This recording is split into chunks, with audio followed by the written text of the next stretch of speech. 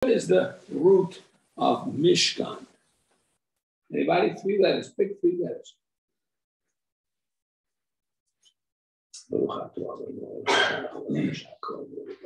Amen. Pick 3 letters. Mem, Shin, Kaf, Nun. That's right. Give me 3 letters. Mem, Shin, Kaf. That's your suggestion. From those 4? Yeah, if I give you 4 letters, give me 3. Mishkan.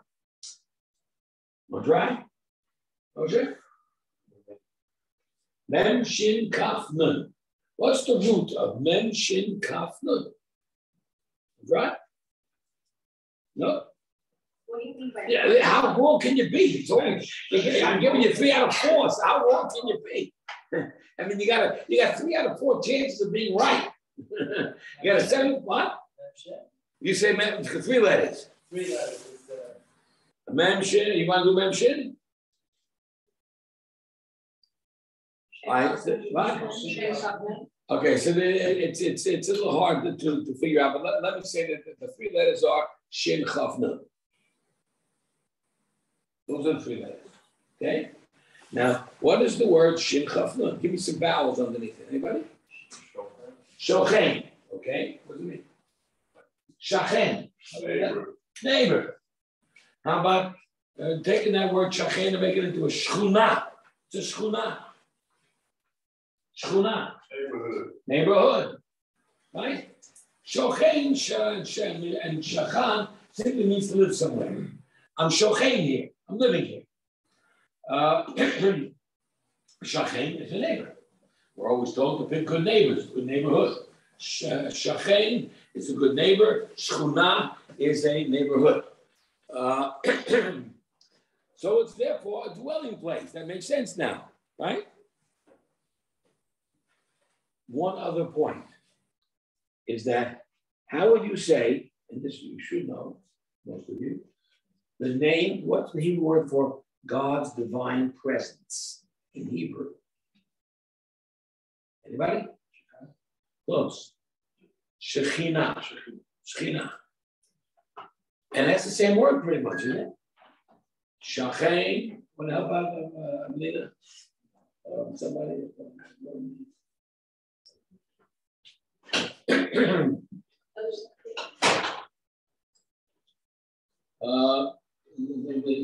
The word shachen, to dwell, means to means to dwell.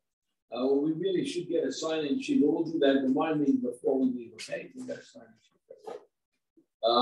Yeah, you got to put it right here. Shachen, we'll do it later. We'll do it after. Shachen, to dwell. Shchuna is a dwelling, a neighbor. The Shekhinah dwells. The Shekhinah dwells in the Mishkan. Now, the word Mishkan makes a lot of sense.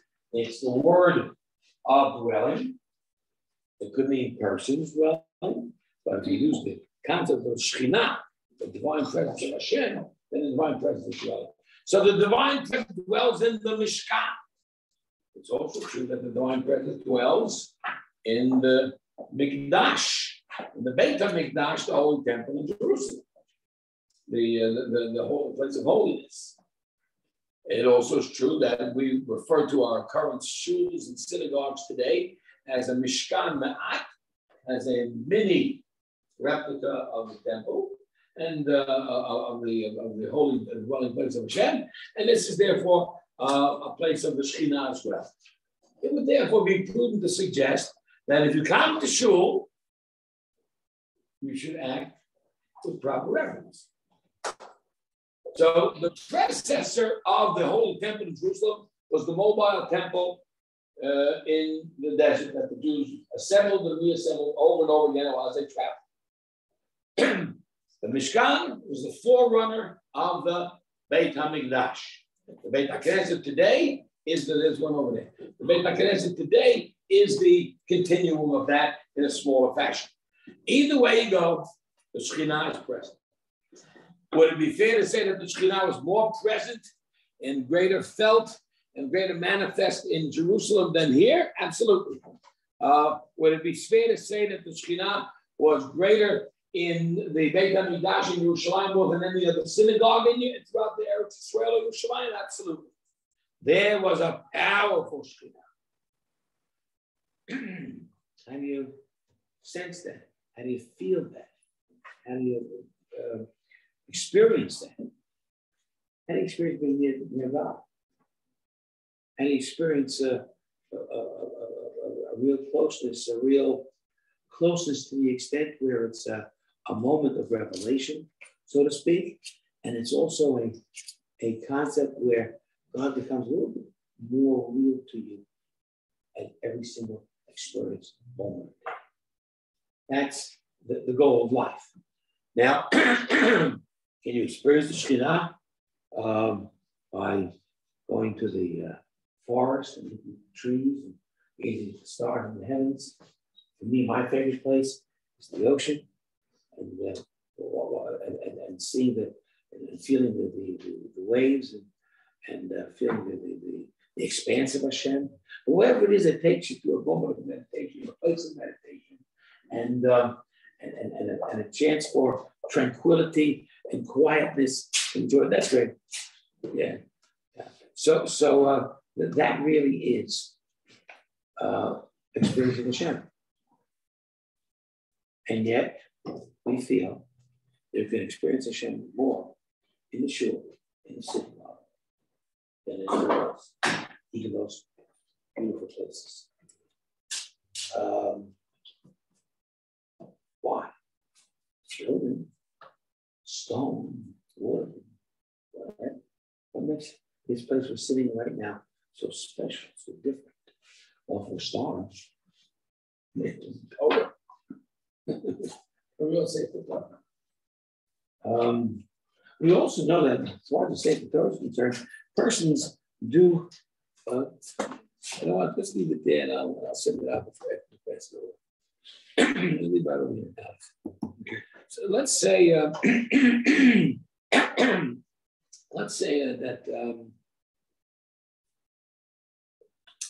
a person has a mitzvah to own his own Sefer Torah. Nowadays, the way to perform that mitzvah is to buy books. At home, for books, home for Torah learning. It's like owning a Sefer Torah. If you have a Sefer Torah in your own home, does that give it a status of a holy place of Hashem? To an extent, that's true.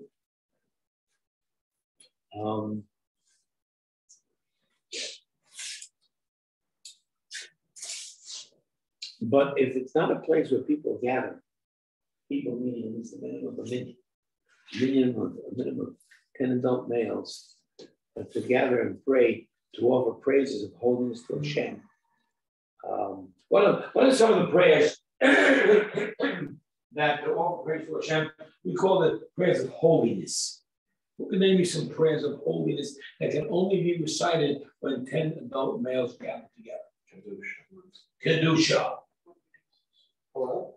Kedusha. Right? We all put our feet together and we respond when the chazan repeats the Amidah. Kadosh, Kadosh, Kadosh. All right? I don't believe that. That can only be done when it's a reading. Of course, 10's a magic number. We'll learn about it later on. And of course, I guess your original source of that is your 10 fingers, your 10 toes. There's 10, right? 10 is a completion. Avraham Avinu begged Hashem to save the wicked city of stone. There were actually 5 cities. And he started and negotiated with Hashem. If there's 50 tzaddikim, would you save them? Hashem said yes.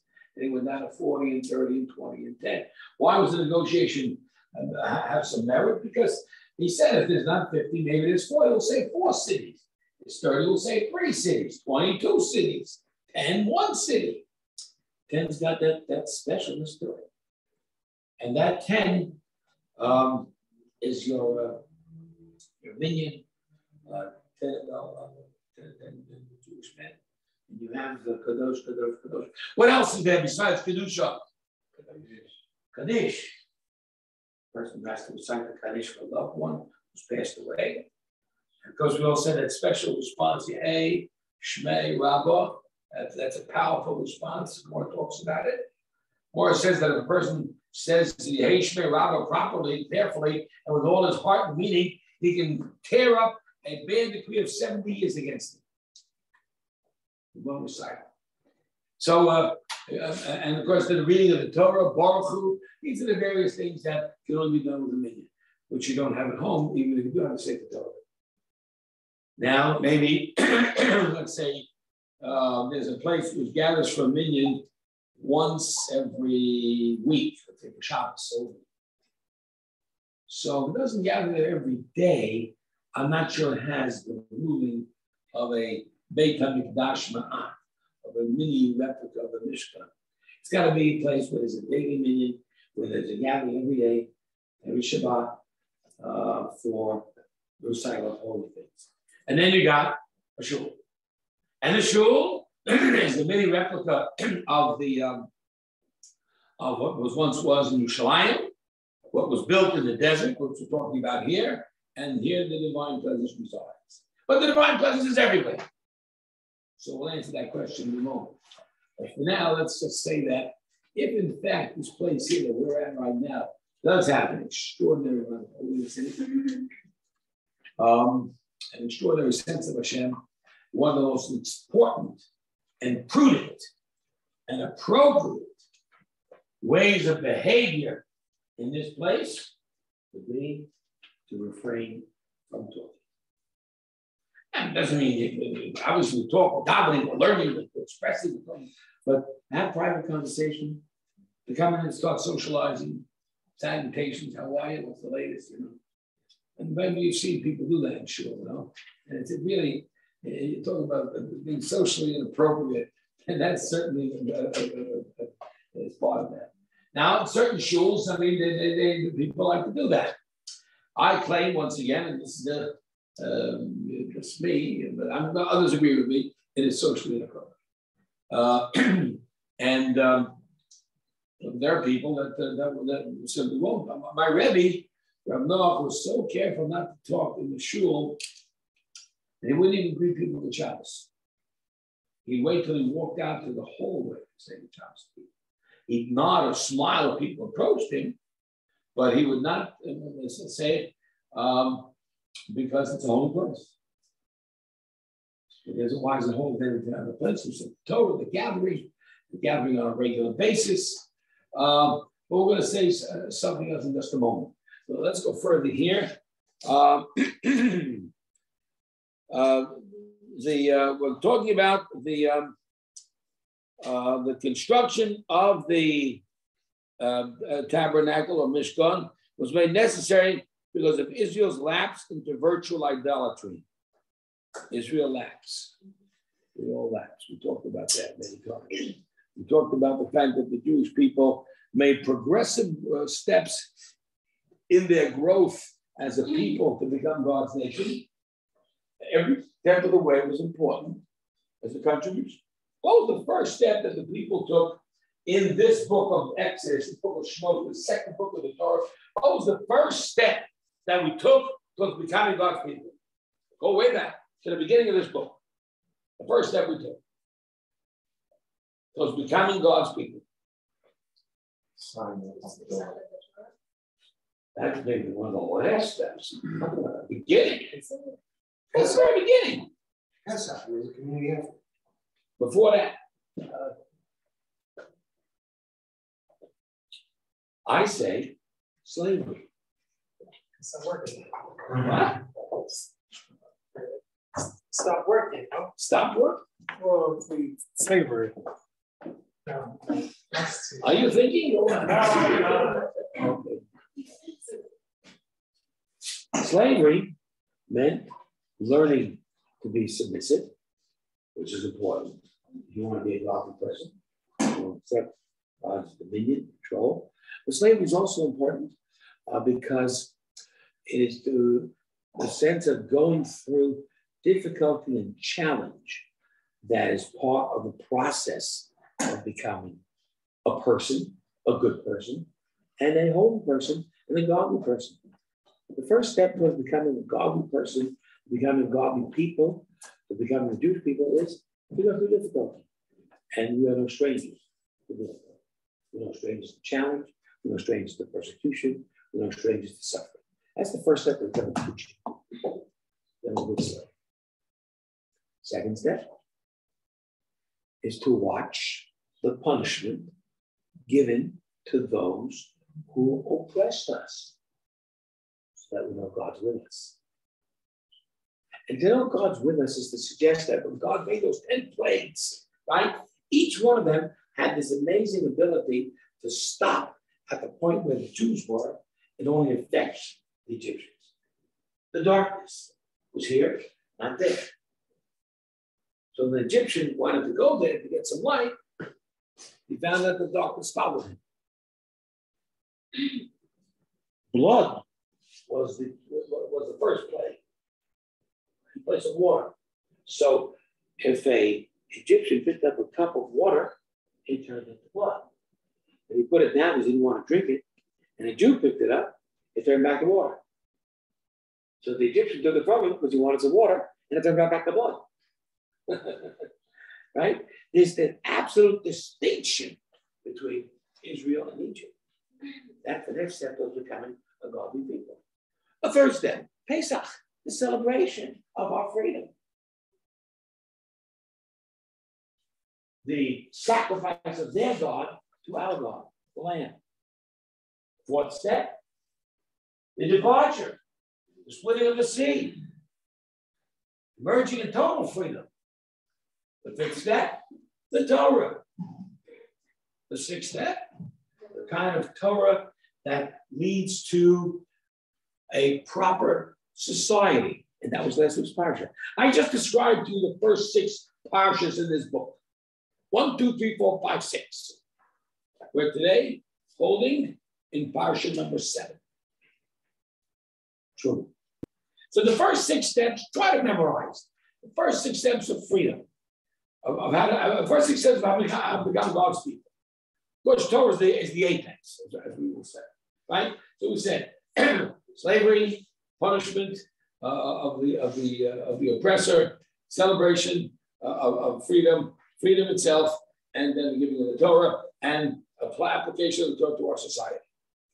Number 7 says the next step of becoming God's people is to build to Hashem this Mishkan. I might say the 8th step would be next week in the designation of the special officers of the Mishkan, which will be the Kohanim. But then comes the 9th step in 2 weeks, which is the tragedy of the golden calf. Israel lapses into idolatry. And that's part of us too. That's part of our national existence. We do make mistakes. We do err. We do mess up. Which of course does imply, therefore, that part of our essence is tshuva. Tshuva is repentance. Jews, people will mess up and make mistakes. But mistakes are followed with tshuva. It's an opportunity to change, an opportunity to become better, an opportunity to change my life, an opportunity to fix whatever I'm messing up. So that's why we have the Mishkan, he says here. As what would happen if the Jews lapse into idolatry? He maintains, let's read further, that ideally no temple should have been needed after the revelation at Sinai, because the entire nation achieved the level of prophecy, and every Jew was worthy of the Shekhinah to rest upon him, as it later on in the tabernacle and the temple. I read that too fast. Okay?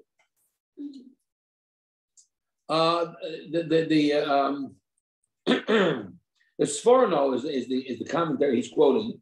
That's on the 6th line. The 7th line is the commentary of Sforno. Sforno on line 9 maintains that ideally we don't need a temple. We don't need a Mishkan. After Revelation, we all achieve the level of prophecy. Every Jew is worthy of Shekhinah. We all experience the Shekhinah. We heard, I am the Lord your God, you have no other gods. We all heard it. We all experienced Hashem's reality. In fact, we all died. We all remember the story. And now we're trying to become, we're trying to become, or actually come back to life. And Hashem brings us back to life. And Moshe Rabbeinu gives us the rest of the teachings, as I taught when I said Torah Tziv Alon of Moshe, that Moshe taught us the Torah. But the key here is the realization that we all will experience Shekhinah in its most manifest sense.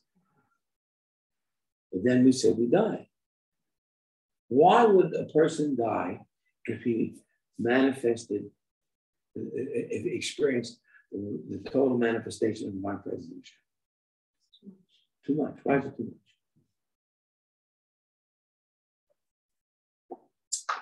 What's happening?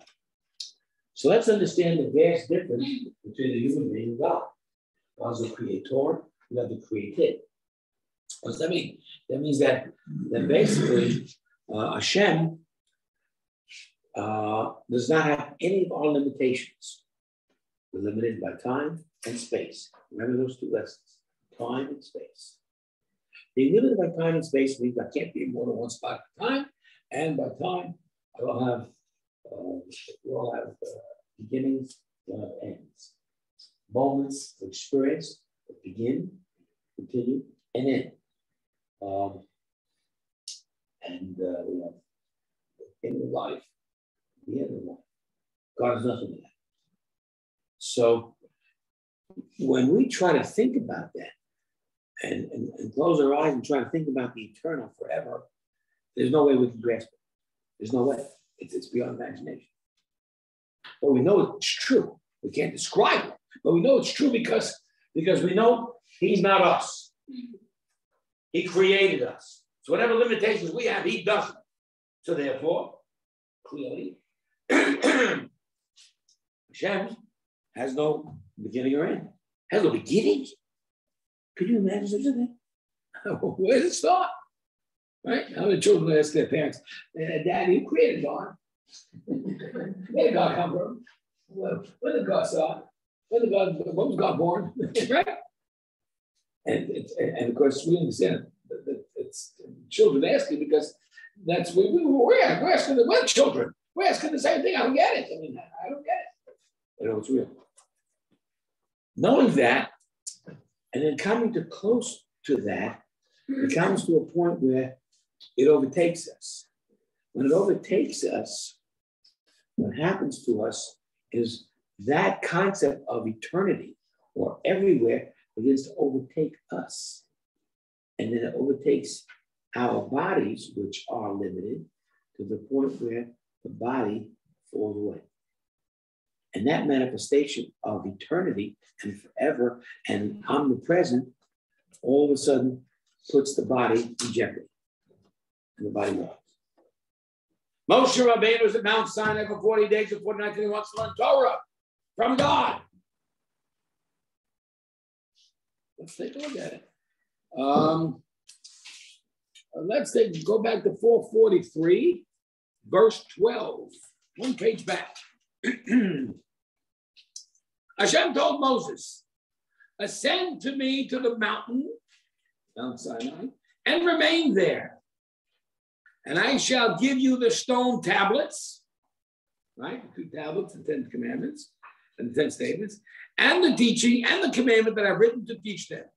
That's a whole bunch of stuff God's given Moshe Rabbeinu. Let's try that again. Count how much stuff God is giving Moshe Rabbeinu in verse 12. How much stuff? 3. Well, anybody want to enumerate any of those stuff? Give me one thing, somebody. So the mountains. What? Descend to the mountain. No, that's what he did. I don't know what he got at the mountain. And it says, I shall give you there. He's giving him something at the mountain. I claim he's giving a whole bunch of stuff. What's he giving for a starter? He started with the tablets. Okay, what else did he give? The teaching, 2. What else? 3. And To teach. no, we already had that. No, that I have written. Something written there is number 4. Teach them is number 5. Let me tell you what those 5 stand for. Number 1 of the tablets. So let me, I'm going to tell you that. You know that. The teaching. What is the teaching? So the Hebrew word for a teacher is a more. More. A female teacher is mora. Correct? How about teachers? Morim. Is that correct? How about parents? Anybody? Horim. But it's all the same shoresh. It's all the same. Again, we're looking for the root word. The root word is, the root letters are here, Resh and Hey, so to speak. Hora, Mora. How about Torah? The teaching means the Torah. The teaching means the Torah. The Torah is really basically the 5 books. So I gave you 2 tablets and 5 books. Right? We all know Torah has 5 books, right? Okay.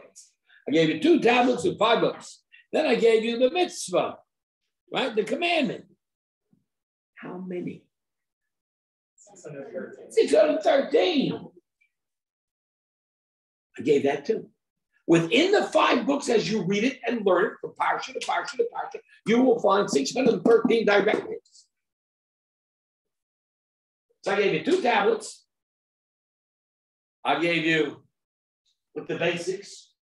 Then I gave you the Torah, the 5 books. Then I gave you the 613 commandments. That's 3 things that Hashem gave Moshe Rabbeinu at Mount Sinai. What else did he give him? That I have written. The writings. What writings? The writings are the other books. The prophets and the Nevi'im. Yeah, very good. The Nevi'im and the Ketuvim. Now we all know that the Nevi'im and Ketuvim, we make an acronym out of that, put it together with the Torah. We've got Torah, T, Nevi'im, and Ketuvim, CH, or Ketuvim, that's Tanakh. That is the Bible, the Tanakh, basically. The idea of that is very difficult to understand. I mean, did God really give that Mount Sinai? I thought they were written later on by the prophets. Doesn't mean that God gave these things at Mount Sinai. What does that mean? But then again, did God give all 5 books of Mount Sinai? Did he? He gave the first one. But he told it to Moshe. And subsequently, throughout the journeys, he said, go and write this, write that, write that, write that. By the end of his life, on the cusp of Eretz Israel, then he finished the whole document, including the 613.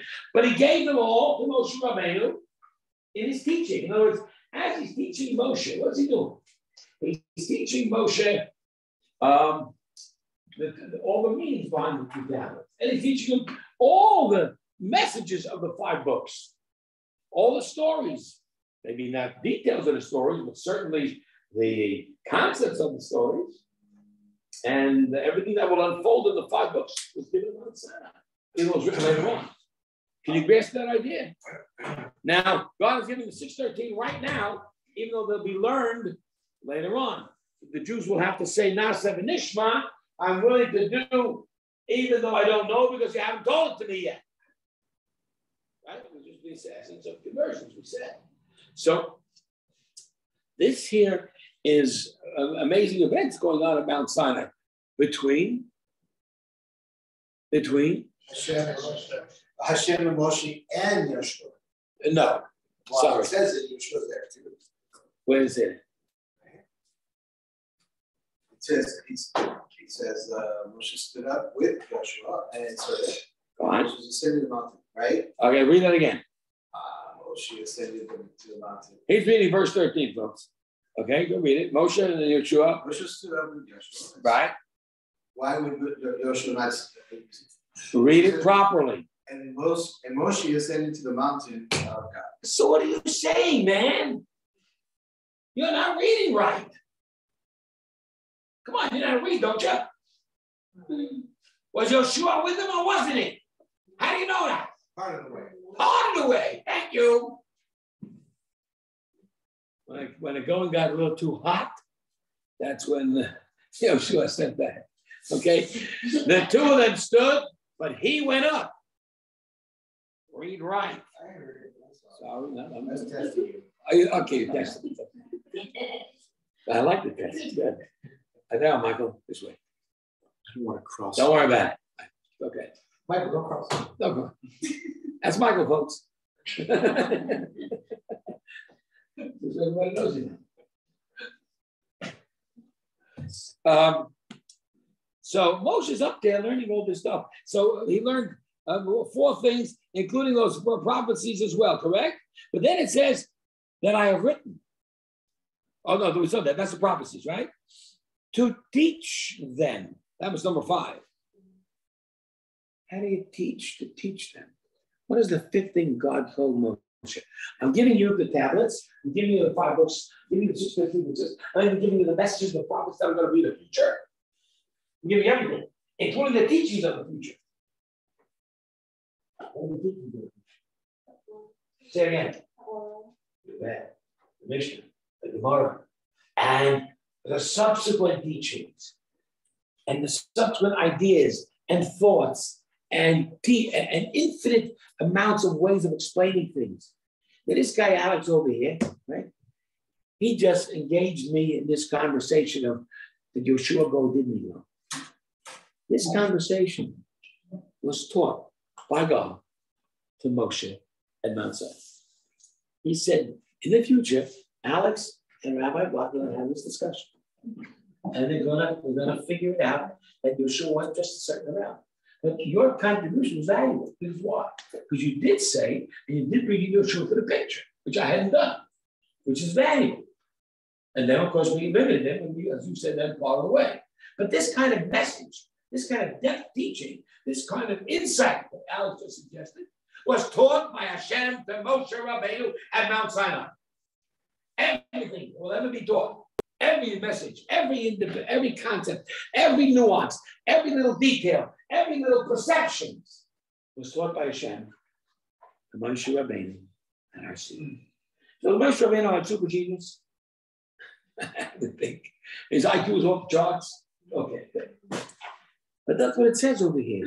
It says, okay, then Moshe went with Yoshua, but then, as we said, he left Yoshua behind, went up to the mountain. And he told the rest of the elders, you stay here, and I'll return to you. Right? Aaron and Hur was amongst them. And now Moshe goes up once again alone on verse 15. Follow me, verse 15. Moshe goes up to the mountain. And the mountain is covered with a cloud. And verse 16, watch this, folks. The glory of Hashem rested upon Mount Sinai. Give you a Hebrew word for the glory of Hashem. Come on, say it. Shekhinah again. That's it. The divine presence, the glory of Hashem, the power of Hashem, the awesomeness of Hashem, the essence of the being that has no limitations, rested upon Mount Sinai, and Moshe was there. The miracle he survived. And he survived. The appearance of the glory of Hashem was like a consuming fire on the mountaintop. A consuming fire means, how do you survive? You're going to die. You're going to die. Because the body can't sustain, the body that's limited by its limitations cannot sustain the closeness to that kind of closeness to the being that has no limitations. Because it's too much for the brain to understand. It's too much for us to comprehend. We fall apart. And the body moves away. How many people ever remember a movie called Raiders of the Lost Ark? 1 person, 2 persons, 3, 4. Okay, I'm getting somewhere. My club, Raiders of the Lost Ark. Okay. You ever interested in wasting your time watching movies? Ask me. I'll tell you what. Do not watch current garbage. Any movie that's been produced in the last 15 years, don't even touch. Raiders of the Lost Ark, you saw it? Okay, there you go. Raiders of the Lost Ark is this sort of fictitious story with this great actor, Harrison Ford, who's this mighty man or whatever. How many heroes? Some sort of mighty man, I don't know. And he's on a search for the lost ark.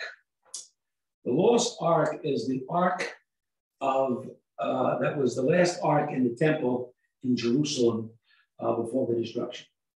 Somewhere in the world it exists. We believe that. So that part of the movie is true. So listen, nearly every one of the nonsensical movies that Hollywood makes has some basis of truth. There is such an ark in the world that contains not only the Torah, but the tablets. The tablets were contained in the ark when we moved into Israel, and it was there when we had to visit the temple. I mean, what did happened to the tablets? Right? Those who brought them down because it broke the first time, but the second one we got the tablets. What do we do with them? So we put them into the ark, with the Torah, in the Holy of Holies, in the base of Yerushalayim. So what happened after the destruction? Well, a lot of stuff was taken away by, in the second destruction, particularly by the Romans. During the first destruction by the Babylonians, we hid a lot of stuff. And we never really recovered it 70 years later when we rebuilt the second temple. So the second temple was missing a lot of stuff. It did not have the same holiness as the first one. After the second base of it was destroyed by the Romans, they carried a lot of stuff away. And our contention is that there's still a whole lot of stuff still in the catacombs, the depths, the Vatican, in Rome. They got a whole lot of stuff.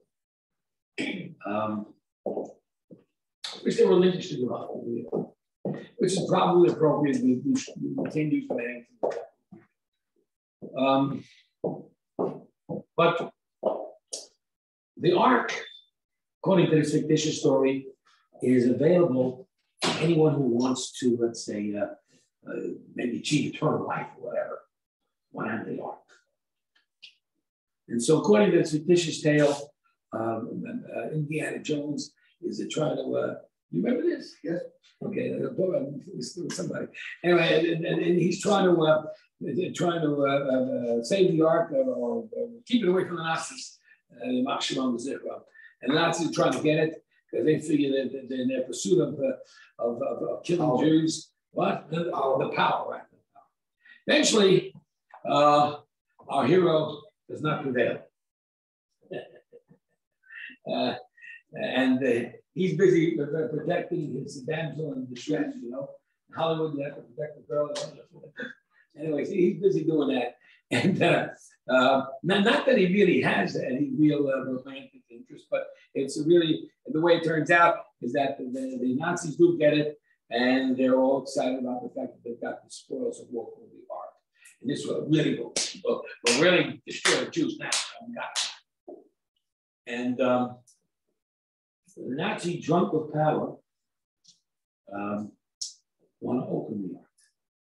And the movie has some special effects, which really, I mean, in the imagination of the movie maker of what the divine presence is supposed to be like or look like.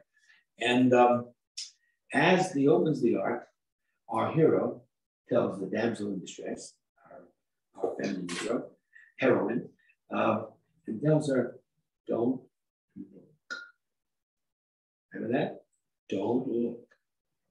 Meanwhile, the Nazi drunk with power, he opens it up, and some whatever comes out that's supposed to be the divine presence or something, right? In the imagination of the writer, and the Nazi looks. What happens to the Nazi? Space melts. And total disintegration. Disintegration, right? The space melts, his whole body turns to wax. Actually, he was the first person that saw it was supposed to be going out and out. Right. They recruited somebody. Well, no. The essence of what's in the ark is probably no different than what Hashem, than what we experienced when Hashem said the first two statements. And we don't. And it's no different than the experience that Moshe Rabbeinu had. But if you look further in what we're reading now, can someone tell me how long Moshe Rabbeinu was there and for how long he survived? Is anybody? Right there. Why is there Right in front of your face. What it is. distinct? Why did they specifically say 6 days? Moshe was there for 6 days, and then What is this? you're gonna test me again, aren't you? Tested me, man. Yeah, it says right here. Moshe said, "The mountain, the cloud covered the mountain. The glory of Hashem rested on the mountain that covered it for 6-day period." Correct. Called to Moshe on the 7th day from the midst of the cloud. That's right. So that what that Shabbos? Those 6 days. Those 6 days were the first 6 days of Sivan. The month when they got there. When the Jews arrived at Sivan at Sinai, as a people, through their trek through the desert, right? Right. They got there at the beginning of the month of Sivan, right? And for 6 days, the cloud enveloped the mountain. And the 7th day, God revealed himself. And that's what Moshe went upstairs.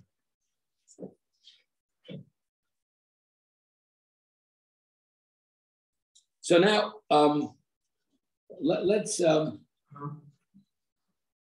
So but it doesn't say then. It doesn't say when he went up. After that, Well, during the it says the appearance of the glory of Hashem was like a consuming fire on the mountaintop before the eyes of the children of Israel. Okay. Moses arrived in the midst of the cloud and ascended. Arrive means to come. Okay, go on. And Moses was on the mountain. It went up on the. It says he went up on the mountain. Doesn't it say he ascended the mountain?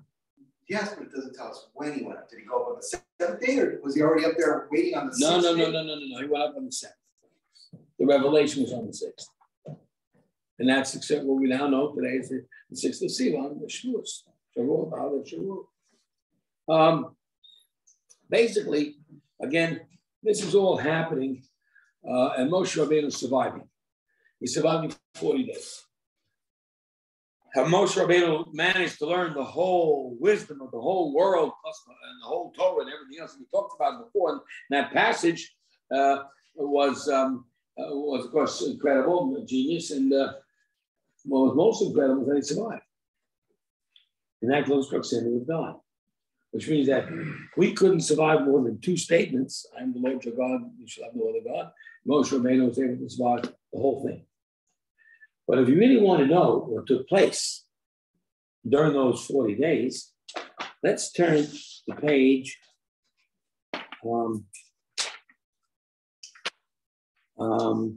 turn to page 505. There's no food, no water, or anything up there. No food, no water, no. How do you manage? Come on, tell me, how do you manage? How do you manage without food and water? You don't. You do because you don't need it. When you're in that kind of state, you don't need it. Now let's face it. We do this once a year. Yom Kippur. Are you hungry? Not really. Are you thirsty? Not really. I mean, a little bit here and there, good. But if you're really focused on your davening, on Yom Kippur, who's thinking about food? Yeah. I'm thinking about Hashem. All right? Now, I know there are people that can't wait for the shofar to sound and rush out to the nearest water fountain, right? Basically, when I was conducting my show, we never did. When the shofar sounded at about 45 minutes after the sunset, we spent another 30 minutes before we ate. We spent it praying the evening service of the new day. We spent it dancing to the joys of Jerusalem. We spent it doing the mitzvah of the sanctification of the new moon, which we do every month. We did it for this month of Tishrei. And then we had Havdalah, because it's a Shabbat that deserves a Havdalah. The distinction, the separation to the rest of the week.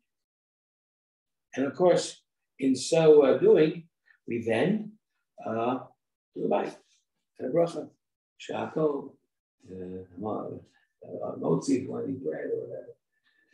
If you're really that much into it, you really don't have that much of a need or drive, unless you really weren't very much into it, service. And so you were really not really thinking, focusing, or feeling, or experiencing. So you want to do it. But if we can will ourselves into a spiritual being, but we can't do more than one day. Moshe Rabbeinu, and you want to get a perspective of who this individual was, did it for 40 days. And well, you get the idea. Supernatural element? No, it just a person can you fast 2 days if you need to? Very good. But it's got to be with the kind of motivation, dedication. I mean, two persons are suffering at the hands of the Nazis, and then the Holocaust. One dies, one survives. What's the difference? One probably gave up, didn't have the will to live. One felt it was imperative to live, to survive, to build a future, and to get out of this misery, and that one day Hashem will redeem us and save us, just like He saved us from Egypt, and we'll be free again and build our lives once again in God's service. But it's all mindset, really. Mind over matter. Food, train. It can be done. I wouldn't try 40 days. There is a passage that says, a Talmud ruling that says, what is the after effect if you see a Torah fall on the floor? What is the after effect of Torah? What should you do? The whole community has to ask for it. Right.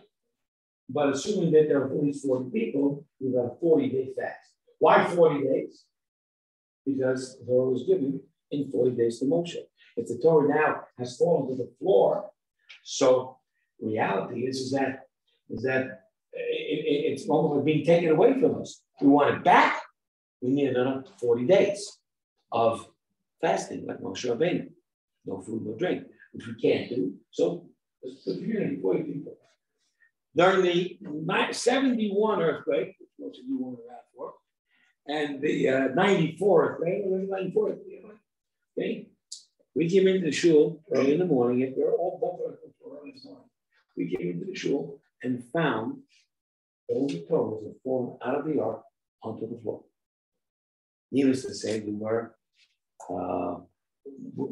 devastated emotionally. We Torahs up loving, we kissed the Torah, put it back in the ark. And we issued a needed, myself and the other rabbis, everyone in the community is required to fast for this tragedy that's happened to us. The idea, of course, of Moshe Rabbeinu doing this is his unique ability. We have the ability in a whole lot of smaller sense. This special experience that Moshe had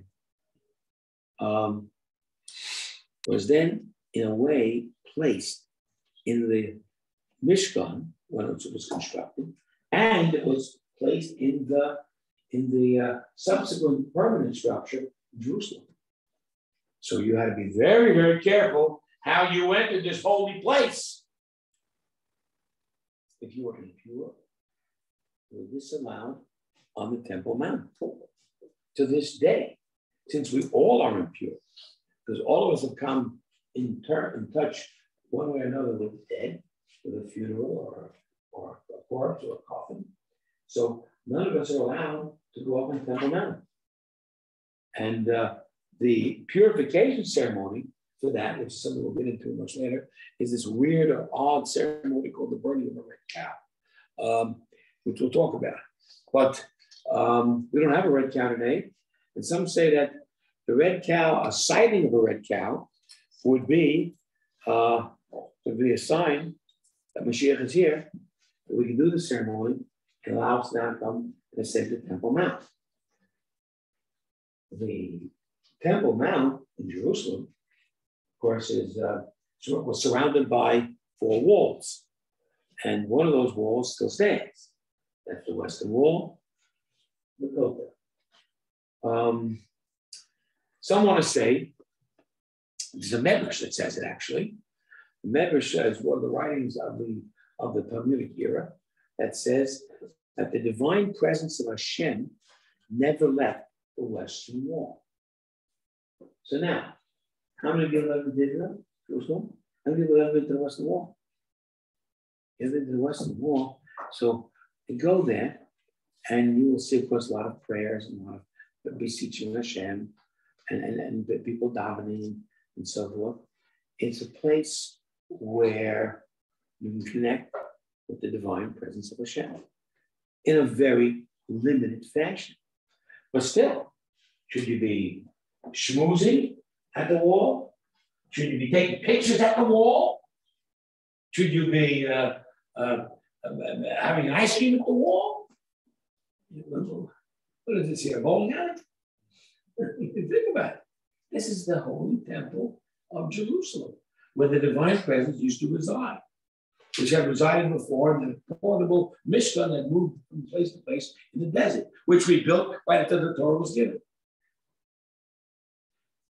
After the Torah was given, we were, in a sense, of course, in a holy state. But then, as I said, we all descended. Well, that's part of the human experience, part of the Jewish experience. To descend and make a mistake. We made a terrible mistake. What was the mistake? We worshipped a golden calf. Worshipping a golden calf. Moshe Rabbeinu took the tablet and broke it. Why did he break it? So that we wouldn't be suffering under the litigation of those laws. That's a good point. That's an excellent point. I studied under rather a lot.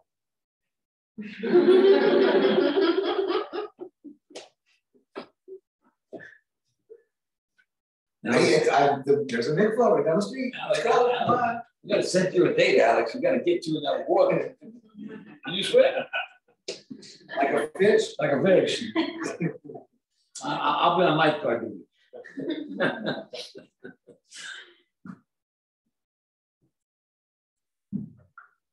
I have this sense of sin, this sense of Moshe Rabbeinu breaking the tablets. Because, as Alex said, if the tablets were in existence, we'd have a lot to answer for. So Hashem gave us this break, so to speak. Also, while it protected us, it protected the tablets. The tablets could not sustain itself, could not coexist with the golden calf. How would you feel if, let's say, someone walked into the synagogue with an idol? Right in the shul, or walked in the shul with a cross? Most disturbing. Most disturbing, right? So really, the Jews worshiping the golden calf, actually, it was like, it was so horrible, so disgusting, that it was like you took the holy tablets or a holy book or anything holy and walked into the bathroom. You got to get it out of there. You can't get it. You can't do that. And you have to get rid of the proximity of holiness to the unholiness, so to speak. So this is also like the free will. This is also a free will conversation. Right? Moshe Rabbeinu. Well, I have two questions actually. One is, they're flying today. Yeah, They took a good nap. Would Moshe have been subject to if he had presented the commandments to Israel? Would he have been subject to them as well? What was God's response to Moshe? What was God's response to Moshe being breaking the tablets? Anybody? He was. He was what? He was going to destroy the people. What did you say? He was going to destroy the people. So this saved the people. So that the little Moshe's.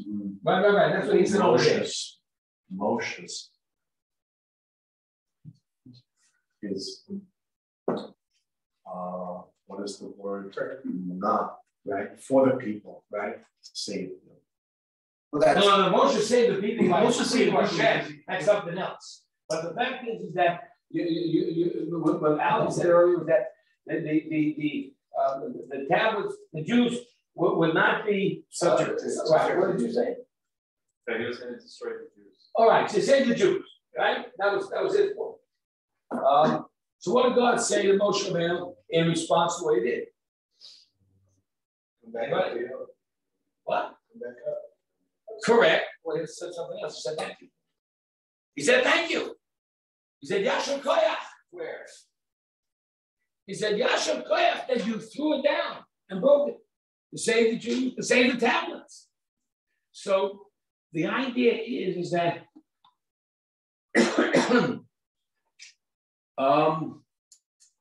well, it's not like a free. All right, God knows everything, right? Here's my question. Here's the second. Well, God knows everything, right? So he knew that they were going to make the Golden Gap. He knew that Moshe was going to go there and he was going to see the Golden Gap. Right. So it was like an exercise in. Well, that's everything in life. That's everything in life. God knows the part you're going to do this mistake. That's why He's going to let you do it. So was the real lesson Teshuvah? Yes, that's the idea. The idea is that the human experience, the Jewish experience, is the mistakes that are made and the opportunity for tshuva to save the day. The point is that we all have to go through it, even if God knows it, because that's part of being alive and living. We have to do what we have to do, including accepting the fact that we do make mistakes. And God accepts that too. That's why He provides the opportunity for Jew.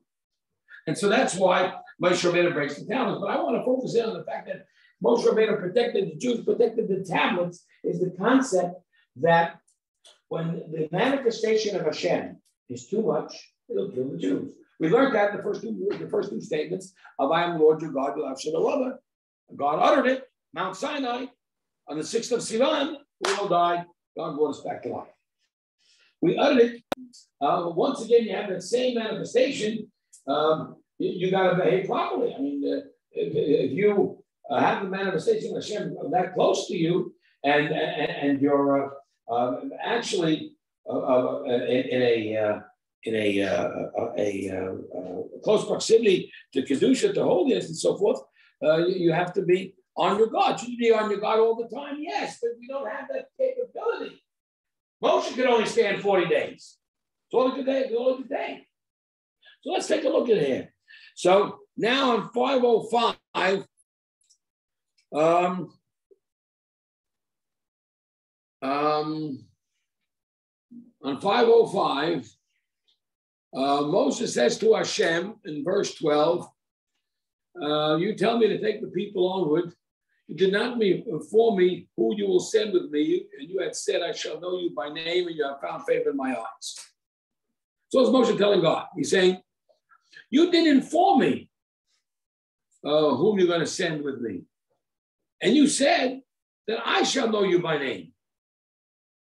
Why does Moshe want to know God by name? What's the name? What's the significance of the name? The definition of who you are. Right? David, vis-a-vis Paul. Right? Right? The difference. But the difference of the name, let's say I close my eyes and I say David. I see his face. I don't see his face, I see it right away. I say Yehuda instead, I see Yehuda's face right away. The difference between the two people is not their name so much as their faces. There are no two faces in the world that are alike. Even sometimes you see the identical twins and his clones. There's always something a little different. Right? Right? You see the son looks just like his father, or a daughter looks like the mother, whatever. Point is that everyone's different. So our ability to identify is based upon the difference in the name, or particularly the difference in the appearance. And Moshe says, I want to know you by your name. Well, he says to God, you said, I shall know you by your name. And also that I have found favor in my eyes.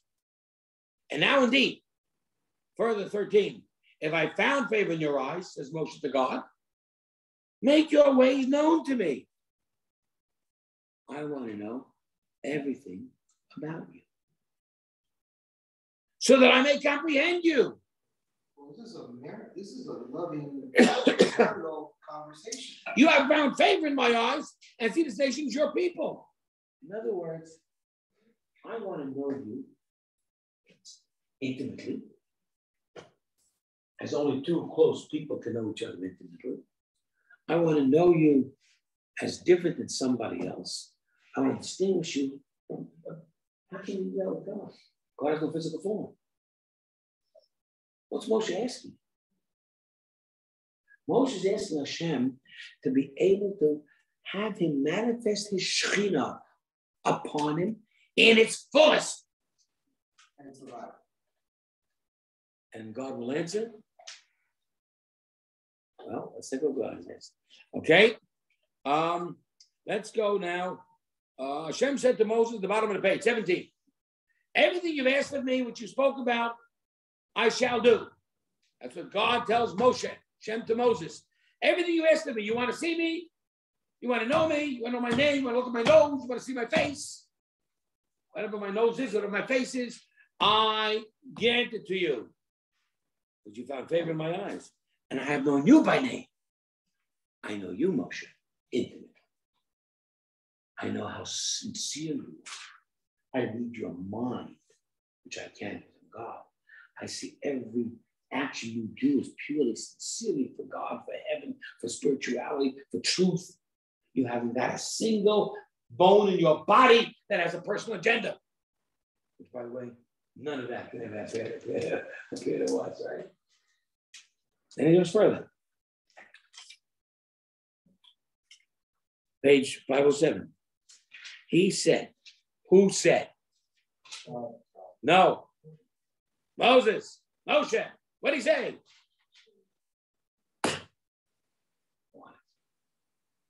I want it. Are you grasping the intensity of this moment? Are you grasping the absolute totality of this intimacy, of this incredible moment of excitement? This is beyond the burning bush, right? This is way beyond the burning bush. He only got. And of course, and you're going to have to tell me the difference. But hold on. What did God say? Show me your glory. Okay. Nice to hear from you. I shall make all my goodness pass before you, because God is goodness. That's his essence. So essence means goodness, goodness means essence. I'm going to take all my essence in front of you. I shall call out with the name Hashem before you. You want me to know my name? Hashem? I'll show it to you. Tell you the holy name. Anybody know what name that is? Hashem? Yeah. What name is he telling Moshe Rabbeinu? What name did he tell the Jews when he said, I am the Lord your God? I am. That's right. The 26, the Yud Hey Vav Hey, which we said is pronounced by those witnesses, with a J. We know, of course, it's with a Y, but we're not allowed to say it, right? Because that was the holy name. The same one after the burning bush, right? Not as much a manifestation. When Hashem appeared to Moshe, the manifestation was less. I'm going to explain to you why it's less than that, because Alex asked the same question. The point is that the reason that it's less is because at this moment in time, Moshe is a different person. At the time of the burning bush, he was an exploring, sincerely interested, desirous of truth, desirous of reality, looking for God or whatever. Well, he was a man in conflict. Trying to find the answers, which we all are. A decent, for the most part, good person, human being. So God appears to him in a limited fashion, but enough to him to understand that there's a truth to this and that his mission in Mitzrayim has to be done. But this is a whole lot different. We've got a new Moshe Rabbeinu. Why is he brand new now? Well, he went to Egypt and took the Jews out. That made a difference, certainly sure. And he had the power to breathe 10 plagues with a staff. And he split the sea with a staff. Well, he was following. And he heard with everybody else 10 statements. And he heard the other 8 that the other people didn't hear. Well, but here's what's really why he's different. You know why he's different? Why? For what? What did he do wrong? Isn't that when he No. asks Hashem for forgiveness and then the No. teaching after? No. That's going to happen later, but not for him, for the Jews. The Jews need the 13 attributes. But what has changed him now to all those. What's changed Moshe Rabbeinu now? The relationship with God. You're right. He's there for 40 days now. He's a changed human being. See, you ever seen what he called the movie, The Ten Commandments, where they change his face here and it's all glowing or whatever, right? Point is that he's different. Having had that experience with God, you're not the same person. You're just changed forever. And that's why he gets caught up in the ecstasy and says, I want to know who you are. I want to see your face. I want to experience your name. I know it's all goodness. I want to know the answers. In other words, God, there's troubles in the world. There's suffering in the world. Other people hurting in the world. All people's hurting. The Jews went through slavery, misery, suffering, Nazism, Holocaust, this, that. I want to know the answers. And I know you got it. Because I know you did it, and you did it for the good. I want to see. I want to see all of it. I want to experience all your truth.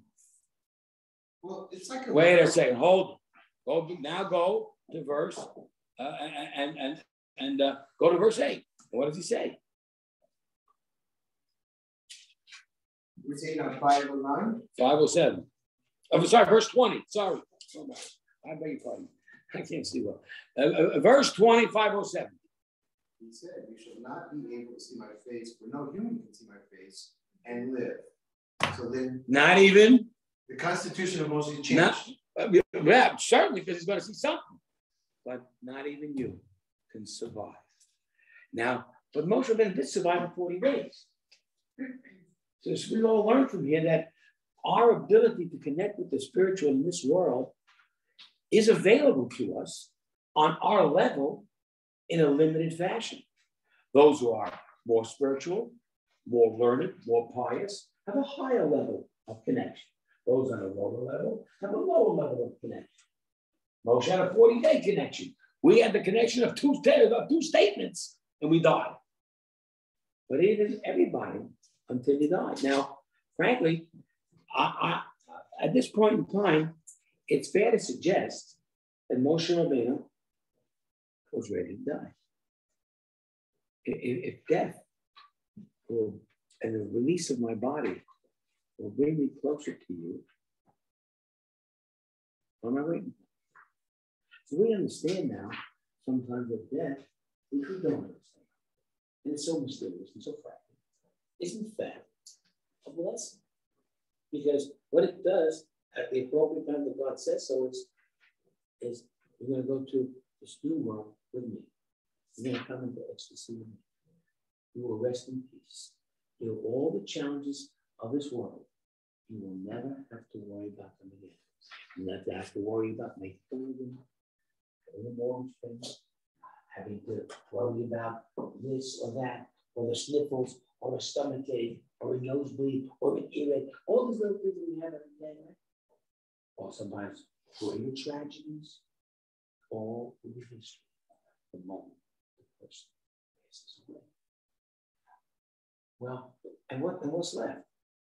The beauty of the forests, the loveliness of the sea, the sense of the beautiful stars in the sky, the sense of total spirituality, tranquility, beauty, love, all that. Now, certain people will say, well, when can I die? I want to die, come on, I want this, right? And of course we learn that that's not supposed to be until God says so. Why? Because down here on earth, our task is to try and achieve the best we can, totality, the best we can within the confines of our challenges, within the confines of the back door. I got a flat tire. Can I still make it to the shul and get the equipment and get the tire fixed so I can get out there and be in shul on time?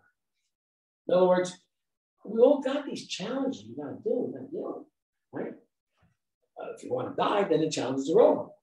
But if we want to fulfill God's will, God wants you here to work through the muck, and work through the junk, and work through the issues, and build spirituality so that when it's time to be able to make a smooth transition from life here to life there. And Moshe Rabbeinu wants it right now, prematurely. Now, there are people, heaven forbid, dying out. Just went through tragedies this weekend. I mean, how do you understand? How do you grasp it?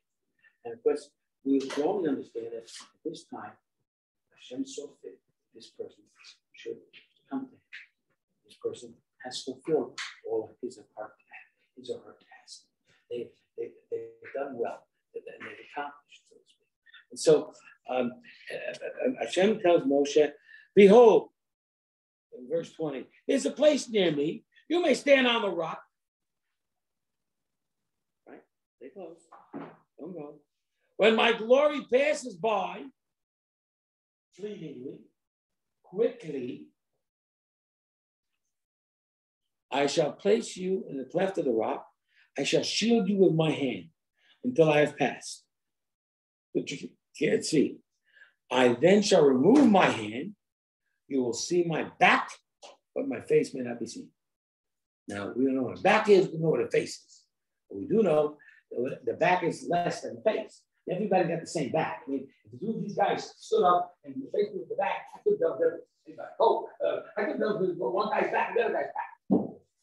So what are you seeing? You're not really seeing the real individualistic identity. You're seeing the limited amount of Hashem. There's a Talmudic statement that says that God wears tefillin. In our tefillin that God requests of us, we have the passage, "Hear, O Israel, the Lord is our God, the Lord is one." Shema Yisrael. In God's tefillin, it says Israel is one. Almost as if to say that for as much as we love God, and He's the only one for us, God says, I love Israel, He's the only one for me. They're the only one for me. It's a beautiful love connection. And in this happening, it's still, as you all know, there's a big the crown on top, the box on top, right? And then there's a knot in the back, right? The knot belongs just in the back of the bottom of the skull. And that's what we say God saw. Moshe saw. Moshe saw the knot of God's tefillin. And how much, therefore, of the answer that Moshe wanted to know about God's essence did he get? Some degree. No. But then Moshe wants more. And so if you take a look at go back a bit, okay, you will see that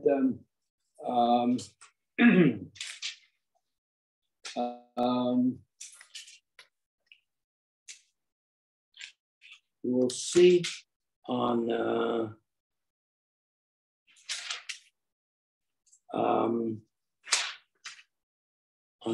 page 496,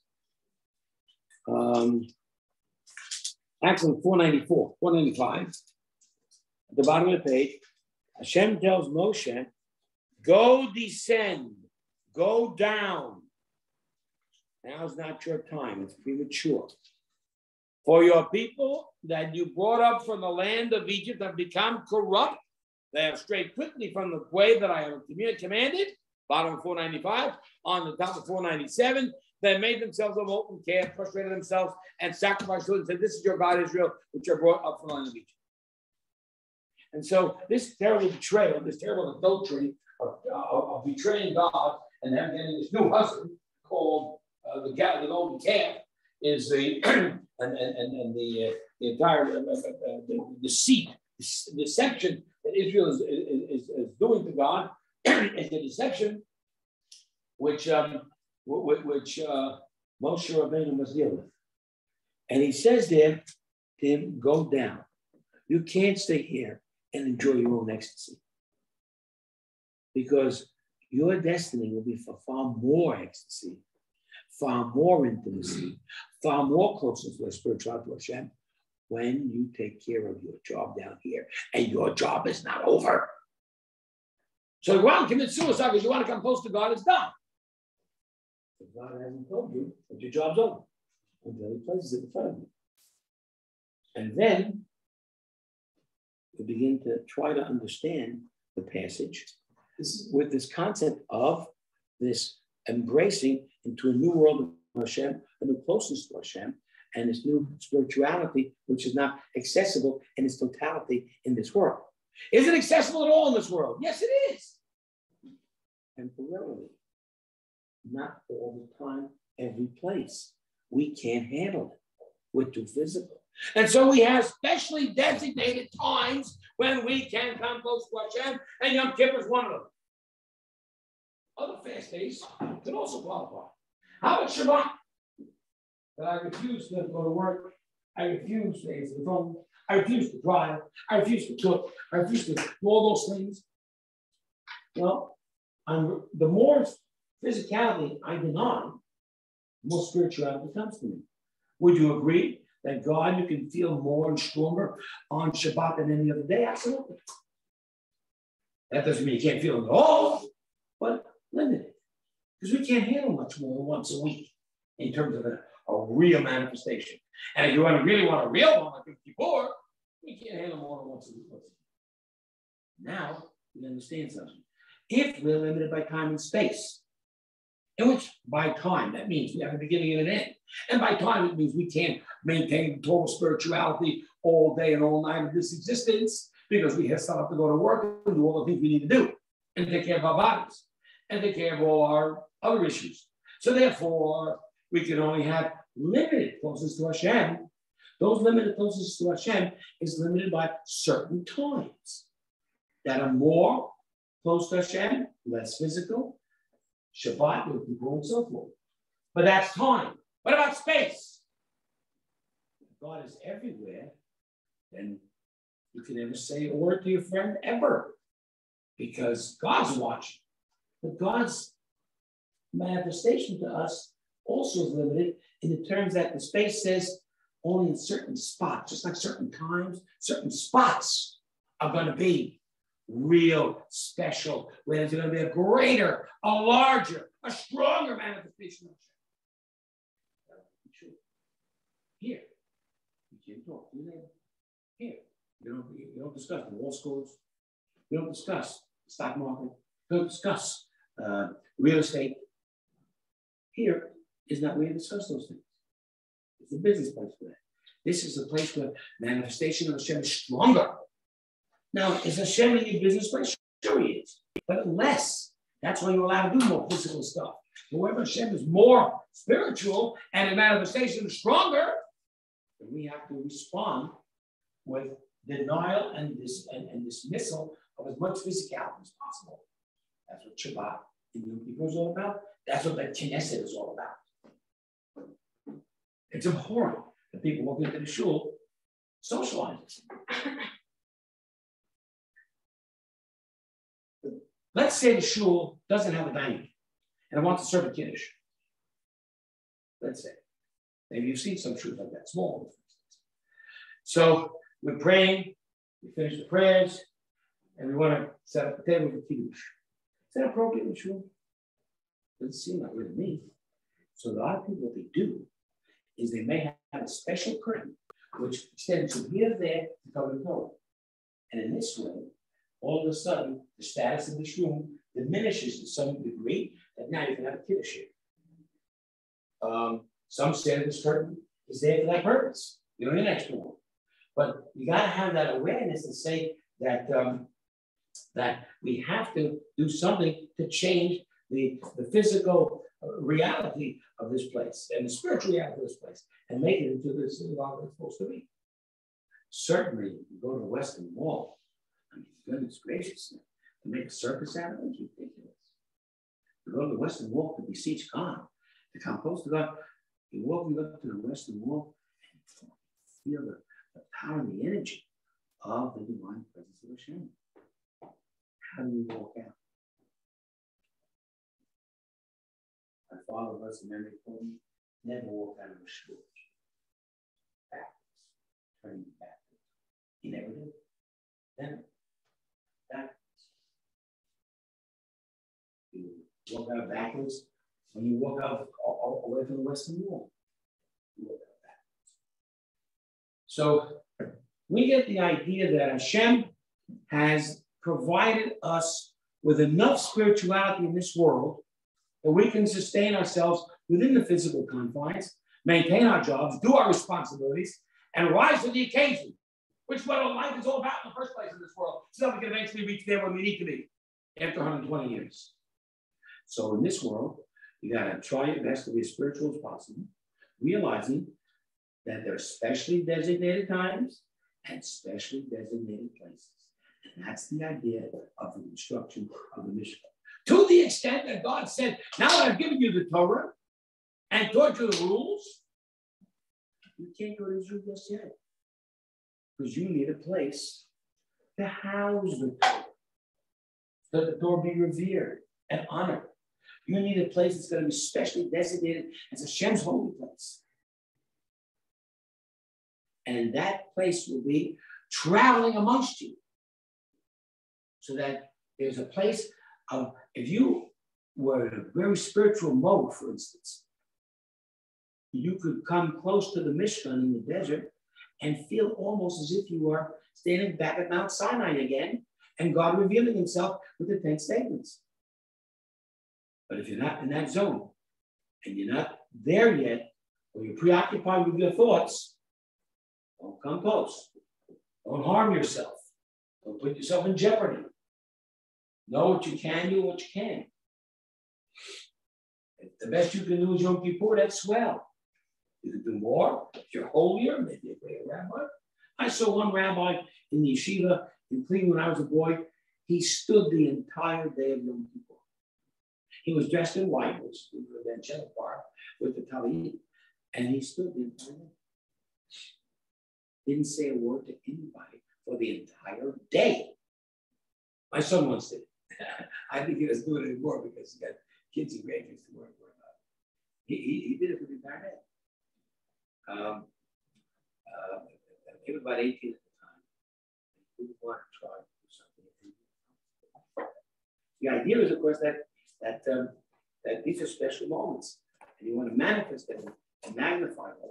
So we need to have these opportunities in this world. We've got a Shabbat as an opportunity. We've got a Mishkan as an opportunity. We've got a special place and a special time. Special time, special place. And that's the idea of building the Mishkan. We got really a great way sidetracked by what I really wanted to accomplish with the Parasha. But I just bring to your attention on page 444, the actual Parasha itself, Terumah, which is all about the Mishkan, and give you these as a little gift. These are called the items of the Mishkan in the items of the Mishkan that was used in the building of the Mishkan.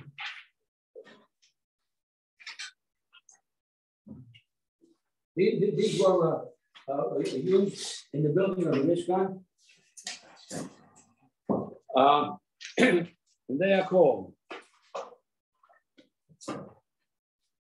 And you'll find them, by the way, in the passage on 445, verse 3. The Terumah that should be taken is a Terumah that will be gold, silver, and copper. You can see it? Verse 3. Verse 3. The Terumah that shall be taken to the Terumah, of course, is the idea. Take the Terumah and a portion of a gift of tzedakah, of charity from every man whose heart motivates him. You shall take my portion, and you'll be taking in verse 3 gold, silver, and copper, and in verse 4 and 5 and 5 and 6, a whole bunch of other stuff as well. In taking all these things, we are going to take them from the people. That means to say that there will be tax collectors that will collect your gift or your portion. But it says there that the gifting that you're going to be giving is a gift that is at the generosity of your heart. Is that what it says? Whose heart motivates him, right? It's got to be your heart. You got to be give this gift generously, not reluctantly. So you're going to give this gift, right? So what if we can take it? We're going to take it. We're going to be appointed people who take it from everybody. Everybody can participate. So we all take it and we all get it for everybody. And everyone's given a different amount because everyone's got different abilities. And everyone also has different levels of generosity. Right? So whatever your heart motivates you. It's $10, it's $100, it's $1,000. Whatever, In giving tzedakah, let me remind you of 3 factors in the giving of tzedakah. And that is called, there are 3 recipients you want to give to. 1 is the needy. 2 is the Mishkan, the temple, the synagogue, the shul. You want to give to whatever you can to create a place of the presence of Hashem. You create this place, you build this place, you contribute to the shul. What have you done? You have brought the Shekhinah here. Now you can do that also on a personal level too. Some about coming. Personally, the first 10 people. 9 showed up, there's no Shekhinah. 10 showed up, you got it. So you want to be able to create a level of Hashem's presence. You got to give to that. And again, that's giving away from yourself physically. Tzedakah builds you up spiritually. Whenever you give, it's not so much if he receives it, it's more important if you've given it. And so here comes a poor man, he says to me, please, Rabbi, help me, I need some tzedakah. So I go to my pocket, I go for a $5 bill, I pick it out, and I'm ready to give it to him, and the guy disappears. Hashem says, the main thing is you wanted to give. That's all it matters. He wasn't here to receive it. It's unfortunate. Maybe you won't have in a sense, maybe you feel disappointed and get the mix completely what you really wanted to do. So therefore, certainly you will do whatever you can to find the next poor guy or whatever. The point is that the important part of giving tzedakah is not that the recipient receives it, it's rather that you were ready to relinquish it, that you put your hand in your pocket. That's the bottom line. Okay, so the tzedakah has to be given in a way in which in which you are giving, motivated by your heart, your generosity, and you're giving to the needy, you're giving to the shul. And then the third gift, to give to those that are learning Torah. Those that learn Torah, scholars, teachers, rabbis, or let's say are learning all day in various high-level organizations called the Kollel or other such places where young marrieds live under substandard conditions, much less than they're very smart young men. They could certainly go out and get great jobs and make a lot of money, but they decided instead to devote their time to learning, by supporting them and supporting the needy and the presence of Hashem at the same time. Because they're sitting in the base medrash all day in the shul and learning, or whichever shul it may be. And so therefore, those are the 3 levels of giving. To the needy, to the divine presence of Hashem's presence in the shul and the community. We're building a new community. And build a shul. 5 new families, 10 new families move into this new area in the middle of nowhere. Build a shul. And of course, you got to build a mikveh and a school and all the things that a shul, that a community needs. But the first thing is a shul. And we now have Hashem in our midst. We have Torah in our midst. And then, of course, the third thing is to support Torah learning in our community. In doing all of this with generosity, this is called tzedakah and giving. This is diminishing our physicality and enhancing our spirituality. So we call this taking. First line, speak to the children of Israel and let them take. Why are you taking the portion to give to tzedakah? Because you're taking back much more than you're giving in terms of your achievement, in terms of your spirituality and generosity. Why does it say, and why is it called terumah? Because the word terumah means in the Hebrew raise. And raise means that you've taken something mundane, like money, and raised it up for a spiritual purpose, for a gift, for the needy, for the poor, for generosity, for tzedakah. So now, the 3 items we're going to put into the Mishkan, among others, is gold, silver, and copper. Yeah? Okay. How do you say the Hebrew word for gold? Anybody see the extreme left? Yeah. Say it again. Yeah. Zahab. How do you say the Hebrew word for silver? Kesef. And how do you say the Hebrew word for copper? Nechoshet. See it? Okay. You will notice that I have done a numerical value to each letter, but not to the vowels. We don't count vowels and have letters. So in Zahav, I have Zion, which is 7, Hey, which is 5, and the Vet, or Bet, which is 2. Everyone see that? That represents the 7th day, the 5th day, and the 2nd day. The 3 days during the week that we will read the Torah. Monday, Thursday, and Shabbat. Everyone see that? Clear? The next one, Kesef, the K, S, and the F, is the Kaf, which stands for the name Yom Kippur. The Samach, which stands for the holiday Sukkot. And the Pei, or the F, the interchangeable, for the holidays of Pesach and Purim. The Nun, in the Choshet, stands for the word Ner, the candle of Hanukkah. The Chet stands for Chodesh, the new month, Rosh Chodesh, and Rosh Hashanah, which occurs on Rosh Chodesh. And of course, the SH stands for Shmini Atzeret, right? And also stands for Shavuot. I don't know why it's not written there. It should be. It should be for Shavuot as well. Shmini Atzeret is Shavuot. And the top at the end stands for Tani, which is fast days, or the Torah, the holiday of Torah, which is Simchat Torah. What does all this mean?